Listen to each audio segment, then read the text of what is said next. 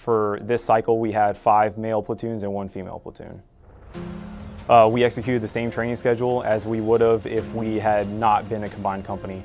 The only difference was that the female platoon was co-located in our same barracks, but they stayed on their own deck, just like every other platoon. But the training cycle itself was executed exactly the same as it would have been any other company. Well, I mean, the reason it wasn't that different is because we kept that platoon integrity. So those female drill instructors with those female recruits, that's all that teaching and that mentorship, it comes from the squad bay with them.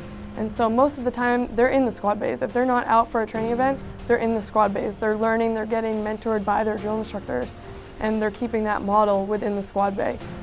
That's just how the Marine Corps trains, is by platoon.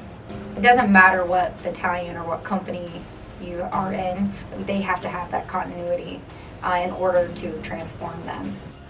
The platoon model has been the model we've used throughout the history of recruit training. So it is the essence of, unit-wise, how we make Marines. It's fundamentally about infrastructure and logistics.